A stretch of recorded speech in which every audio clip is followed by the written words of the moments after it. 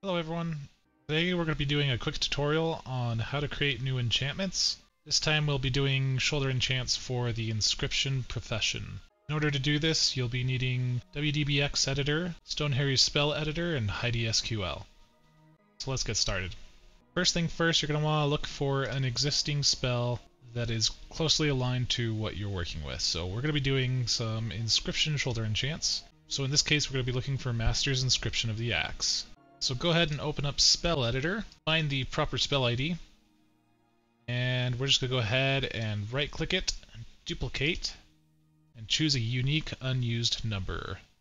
After that's complete, we're going to go ahead and rename this to Simple Inscription of the Storm. All I'm going to be doing today is a +5 spell enchantment. This is going to be for lower level characters. And then we're going to go ahead and edit the spell description, which is permanently adds 5 spell power to shoulder armor. Save again, go into effects. So you'll notice here in spell effects 1, you have enchant item, base points -1, 1. All this doesn't matter too much. What we're going after here is misc value A. So go ahead and open up WDBX editor. Look for the DBC that's called spell item enchantment. Open it up. Choose the appropriate WoW version, which is probably at least Wrath. And then we're just going to look for an existing spell. So you can create a new spell, but this is going to just be a beginner guide on looking for existing spells, adding them to the spell that we're working with to create a new spell. So in this case, we have 5 spell power. So just a little bit about the table here. We have our ID number, we have the effect type, which in this case is just stats, which is 5. We have effect 2, 3, effect points max, which is 5. We just keep both of these at 5 for max. Effect argument 45 for spell. This is the same as item template for what you would put in stats. The rest of it is pretty much the same. If you want to learn more about each table, just go to wowdev.wiki, db spell item enchant. This will give you what each table does, essentially. So now that we have the proper enchantment, which is 5 spell power, we're going to take this ID, which is 209. We're going to put it in misc value A, hit save, and then we're going to go over to the items tab. So this here is what we select for where we want the enchantment to take place. So if we want it to be on the head, we can click head, neck, shoulders, etc. We'll keep it the same. Then the reagent plus the count, this is the item. This is the item cost of the spell, essentially. So this here is an ink, 43,127, which refers to Snowfall ink, which is a Wrath reagent. But I'm going to look for something that's in the classic era reagents. So I'm probably just going to go ahead with Lion's ink. So I'm going to click on the Lion's ink, see what item ID that is, which is 43116. Paste it in there. I'm going to make it require at least 5. Hit save. And after that's done, we can go ahead and export this DBC. Next thing we're going to do is we're going to open up WDBX editor again. Open files. We're going to look for skilllineability.dbc. We're going to run a search for this Inscription of the Storm, whatever inscription, right? So hit Control F, paste that in. We're going to copy this line, go all the way to the bottom, paste it at the end, and this right here tells us that it's going to be Inscription. So this makes sure that it shows up in your Inscription Professions tab. We're going to make sure that we have our spell ID, which is 861117.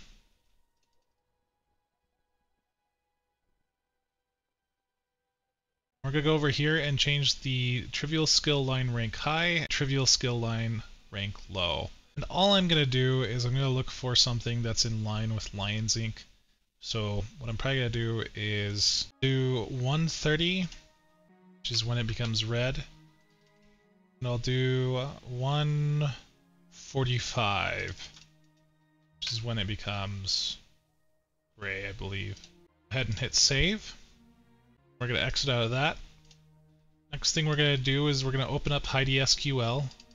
We're going to look for the table called NPC Trainer. We're going to look for an existing trainable spell from the profession trainer that we want. So for me, I want a low-level profession trainer. In this case, I've got to look at what else Inscription can make. So we're going to go ahead and do... So I'm just looking up the spell ID for Armor Vellum at the moment. And this is for Armor Vellum number 2. And this is the spell ID that we want, which is 59499. Hit copy. You can run a search here. It looks like it's right here. So required skill rank. I'm going to duplicate this row. We're going to put in our spell ID, which is 86117.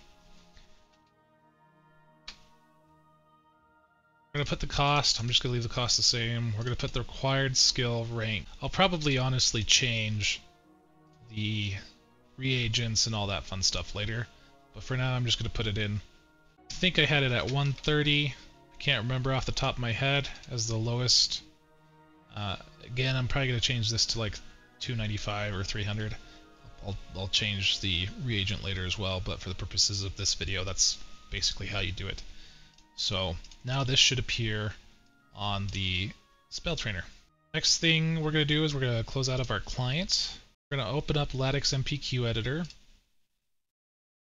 We're going to go into our working DB files client patch, which is the final patch in our list of MPQs that has DB files client. We're going to go ahead and take our exported spell DBC. We're going to put it in our server DBC folder. All our other DBC files, right? This is again for the server where you have mmaps, maps, vmaps, camera, etc.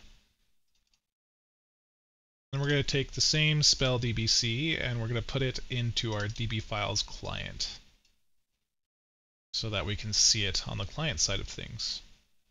Then we're going to go back into our server DBCs, which is skill line ability.dbc. We're going to copy that all over, and we're also going to copy that over into our DB files client. After that's done, we're going to go ahead and shut down our server, start it back up, start my client back up as well. And then we're just going to go ahead and head over to our Inscription trainer and make sure that it is actually on the trainer itself. And it looks like it is. So I'm going to go ahead and hit train. I'm going to look at my stats ahead of time. So my spell damage at the moment is 207. Ideally, the inscription should show up in your Inscription tab. So here it is, Simple Inscription of the Storm. You need 5 lines ink. Now we're going to go ahead and hit the Inscribe button.